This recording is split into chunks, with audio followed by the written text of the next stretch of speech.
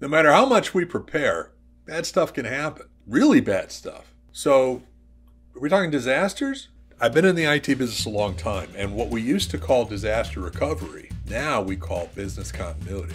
But is there a difference? In this case, yeah, there actually is, and it's meaningful.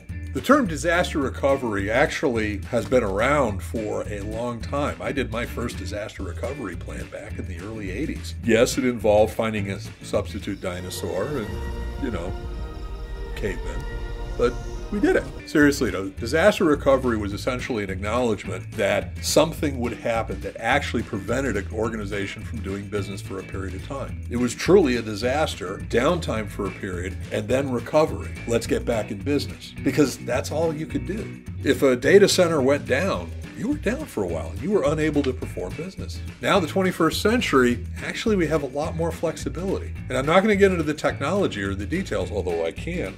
Now we talk about business continuity. The same disaster can actually cause a business to stumble for a short period of time as they reroute data, reroute systems, reroute people to use readily available, highly available alternatives to do their business. So the business can continue without being down for an extended period of time, but you have to plan for it. That's why we talk about business continuity disaster recovery services. That's why we talk about BCDR devices. That's why we talk about virtualization, whether it be on-premise or the cloud. These are ways so that we can talk about a significant event, even if it takes out your entire facility, your technology is only down or offline for a couple of hours, as opposed to a couple of weeks.